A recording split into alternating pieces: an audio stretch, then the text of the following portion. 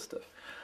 So anyways, what I want to talk about today is something that actually happened about a week and a half ago. But I wanted to talk about last time, but I had some problems with my camera. Anyways, a couple weeks ago, there was a couple of football players, African Americans, that applied to the Bachelorette, I believe.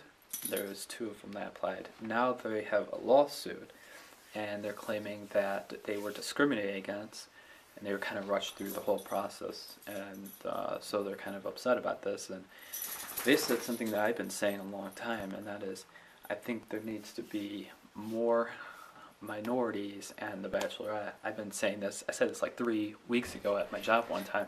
I was like, it'd be cool if you could get some more minorities, and particularly African Americans, because the way the media presents it, and you have all these stereotypes of illegitimacy in the black community, which is interesting because I heard 2-3 years ago, I don't know if this is true now, but the marriage rate in the African American community is like 40%.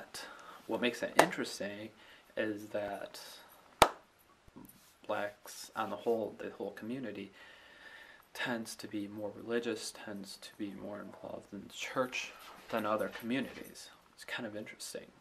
Interesting contrast there.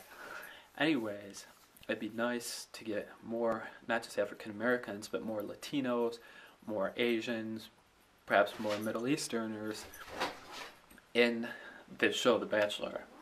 It is mainly dominated by whites. So once that happens, then I'm going to apply, and hopefully I will make it on the show too as well. But that's a whole other issue. Sue ABC for not being more inclusive. I can't remember the last time they had all black cast in All in the Family. They have a couple black people in there, and maybe a couple non-whites here and there. But the bottom line is, love is colorblind, and hopefully the Bachelorette will see this as well.